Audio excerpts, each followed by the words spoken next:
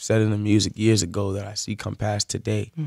You know, and I'm a firm believer of speaking things into existence. Same here, brother. I'm a firm believer of, you know, you work and the universe gives back to you. I'm a firm believer in that stuff. You feel me? In the law of attraction, of course, and God as well.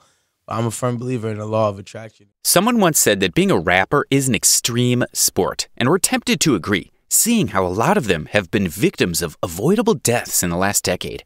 We have lost so many of them who were killed for things as minor as a war of words or just to establish dominance as gang members. In today's video, we'll be talking about some of these men who killed rappers in these tragic events.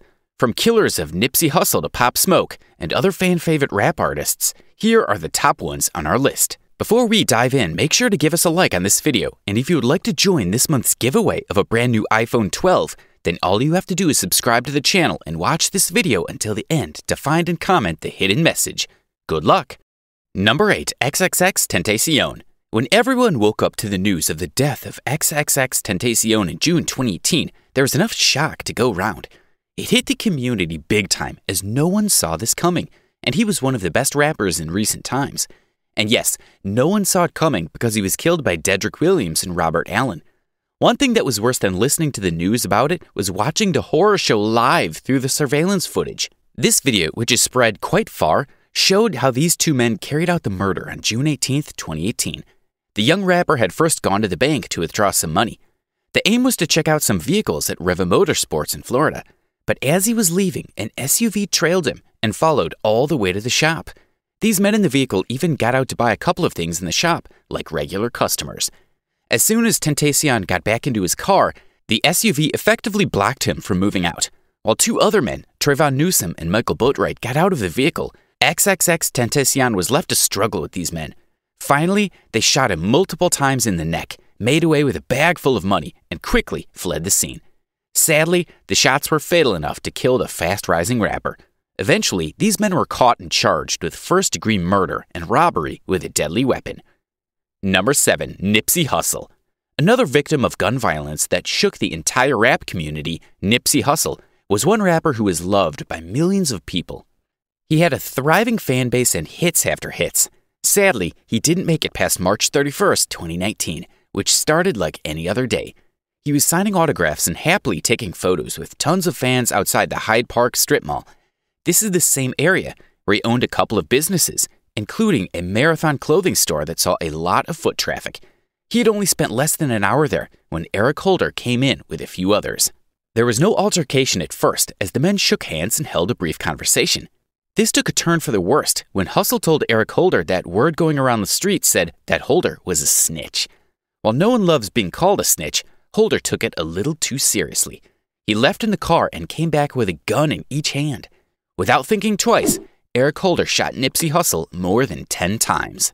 Like this wasn't enough already, he kicked the bleeding rapper in the head before running off. There was a really slim chance that Nipsey would survive that, and he didn't.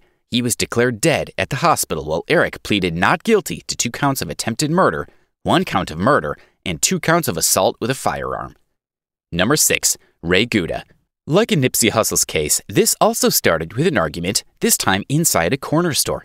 We really need to know what's up with people and their fragile egos that think a gun solves everything, even minor arguments. Ray Gouda was shot by 27-year-old Devontae Xavier Johnson, who turned himself in for killing the rapper on July 26, 2020. Ray Gouda, whose name was Ramon Gouda, was shot in the groin at the store on West North Street in Canton, Mississippi. Ray Gouda was quickly rushed to University Mississippi Medical Center, but he didn't make it past the next day. Funny enough, no one really knows what the argument was all about. Still, we lost an excellent rapper for that one. Number 5. King Von. 26-year-old King Von was caught in the middle of a gunfight outside Monica Hookah Lounge in Atlanta. He and a group of men got into an argument with another group, which turned into an all-out brawl. Unfortunately, what started that night as a celebration of Boss Top's birthday ended with blood and tears after King Von started jumping Quando Rondo. Then, Timothy Leaks, a friend of Rondo's, got out his gun and shot at King Von.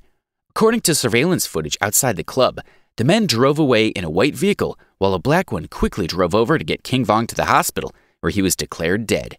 Timothy Leaks may claim that it was done in self-defense, but he did kill a rapper. Number 4. Kent Won't Stop. If the other stories haven't made you super sad by now, then this one definitely will. It's a classic backstabbing case where a trusted friend becomes an enemy. This is what happened to rapper Kent Won't Stop, and his friend Robert Avery Coltrane is sitting right at the center of this tragedy. On October 17th, 2020, the rapper was reported missing by family and friends. His longtime friend had come over to the house like any other day. He met Kent Won't Stop's father, and the men told him that they would be driving out. The father didn't see anything to it and never realized that it would be the last time he would see his son alive. A few days after reporting him missing, the rapper was found dead in the trunk of his longtime friend's car. And get this, he was already decomposing, with multiple gunshot wounds showing that it was a murder. It may not have been discovered if Robert hadn't gotten caught in a car crash in South Florida that caught the attention of the police. They noticed the foul stench coming from the trunk even while it was raining heavily. Robert was taken in as soon as the police figured out what was going on. Number 3. YNW Juvie and YNW Sack Chaser. YNW is a rap group run by YNW Melly, who is charged for the deaths of rappers YNW Juvie and YNW Sack Chaser. The real name, Jamel Demons, this rapper had taken to social media to mourn the deaths of Anthony Williams and Christopher Thomas Jr., real names of the YNW members who had been killed in a drive-by shooting in 2018. Later, the police announced that it had been no drive-by shooting, but all staged by none other than YNW Melly. Melly is no stranger to jail times and crimes, as he has had a run-in with the law multiple times. The police claimed that he drove around with the two victims for a while before heading to the hospital to claim that they had been involved in a drive-by shooting. Considering how Melly had come off as broken by their deaths, even talking about it on stage during a performance, this is lower than an oil well. He is facing 2 counts of first-degree murder. Number 2. Pop Smoke. Pop Smoke's tragic death started with a terrible mistake. The rapper accidentally leaked his home address on Instagram. When a group of young 83 Hoover criminal members from the South Central saw that the rapper was in Hollywood Hills, Los Angeles, they invaded his rental home. These gang members even had 2 minors involved, including one known as Tiny. Others were Keondae Rogers, Corey Walker, and Jaquan. 20-year-old Pop Smoke died in February 2020 from the fatal wounds sustained through multiple gunshots from these men. He was a member of Republic Records label and doing quite well for himself before these men killed him. Number 1. Mac Miller. Some would argue that Mac Miller was killed by 2 people, himself and Cameron James Petite, while others insist that the burden should be on the one who set him up to his death. However, the fact is here that Cameron James Petite had his name written in permanent ink in the list of men who killed rappers. He sold laced drugs to Mac Miller in September 2018, 2 days before Mac died of an overdose. Mac Miller had requested a painkiller, Oxydone, but Petite gave him a counterfeit version laced with fentanyl. It was a combination of alcohol, cocaine, and fentanyl that led to his tragic death. Although Mac had a history of drug abuse, and it was public knowledge that he was trying to give it up, his close associates claimed that he was winning the battle and only slipped up once in a while. Sadly, he did lose the battle. And that brings us to the end of today's video. Which of these deaths did you find the most painful to endure? Were any of these your favorite artists? Let us know your thoughts in the comments section down below. Also, don't forget to leave a like on this video, and if you are new to the channel, make sure to hit that subscribe button for all future content. Thanks for watching. Until next time.